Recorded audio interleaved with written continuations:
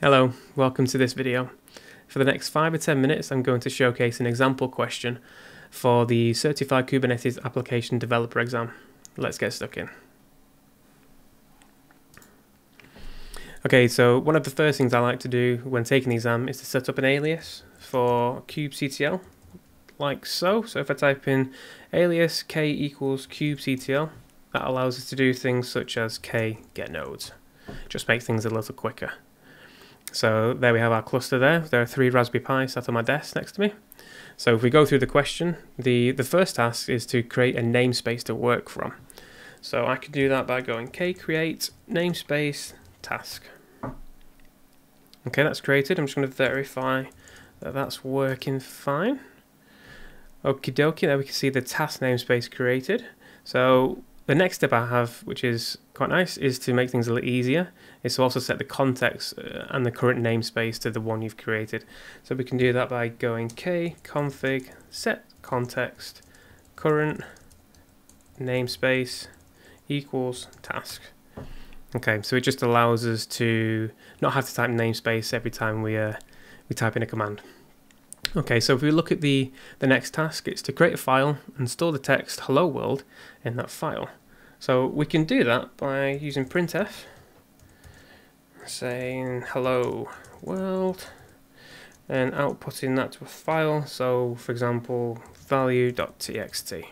So if I just cut that value, we can see hello world. Okay, so that's the second task complete. So the third task is to create a config map with a variable called greeting with a value pointing to the file we've just created. So let's do that. So create config map, the name of the config map. We want to use from file.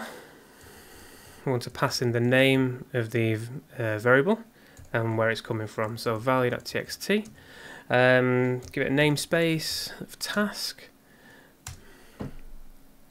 So we can see it's created, so let's just get the config maps. So we can see our config map there. Let's just have a look inside the config map to see what we've got. So describe config map task cm. Okay, so there we can see the actual config map itself and the data inside it. So we've got a variable called greeting with a value of hello world. Okay, so that's the third task. So the fourth task is to create a new BusyBox deployment with 5 replicas and expose the config map variable greeting as an environment variable called myGreeting. We also have to pass in the command env to the running containers and stop each of the containers from exiting. Okay, so I find the easiest way to do this in the exam is, rather than creating a YAML definition file from scratch, is to use the dry run flag, which makes things a lot easier, and we can output that to a file. So we can do that by going create deployment. Let's call it task deployment. Choose the image, which is BusyBox. Namespace. Let's choose replicas of 5. And now we want to perform a dry run on this, so we don't actually create the deployment. And we want to output that as YAML.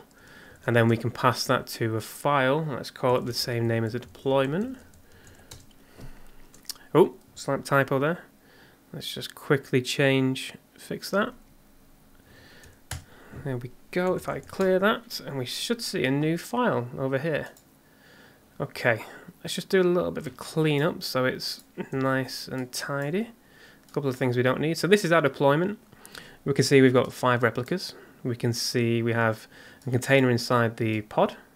The container is using the BusyBox image, and it has a name of BusyBox. So if we just flip back to the example question, so we've created deployment, we specified the number of replicas to use. So next we want to expose the config map as an environment variable called myGreeting. So if we go back to here, we can specify the env property. We know this is an array, so we can specify the first item in the array, which is the name. We can put myGreeting, and we can say the value is from config map reference key. So that's the key inside the configuration map, and we know that's greeting. And we know the name of the config map is task cm. So that should be the first or major task in this specific task.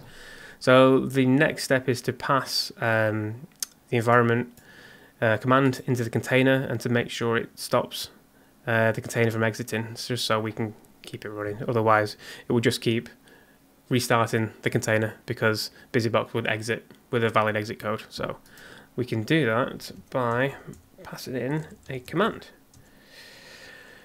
of, well, a new shell instance, for example, sh. We want to pass in a command argument, and to pass in the arguments, we create a new array called args, and then we pass in env, and then sleep. Let's give it that. So that should be fine. Let's just check we've got everything. So we've created deployment with 5 replicas. We've exposed the configuration map data as a variable called myGreeting. We've passed in the env command to a shell running on the BusyBox deployment. So that should be everything. So if I just save that.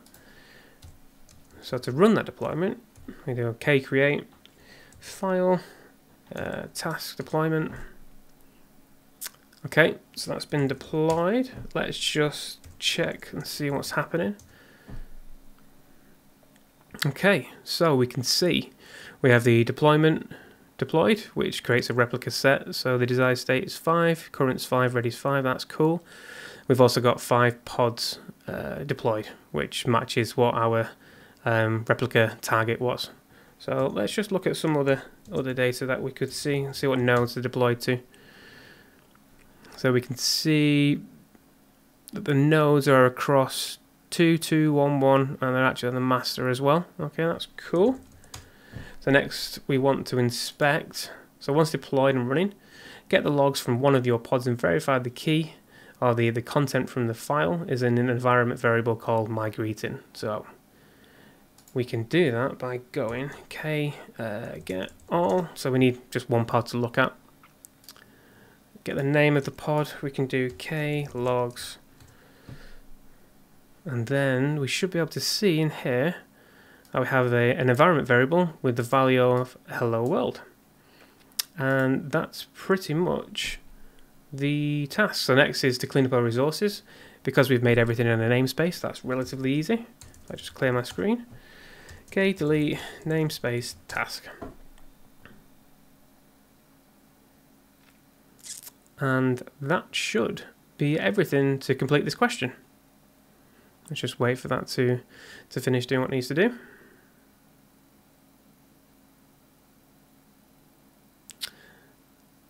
Yep, probably not going to wait that long. Okay. So that was everything in that example. I hope you enjoyed it, and thanks for listening.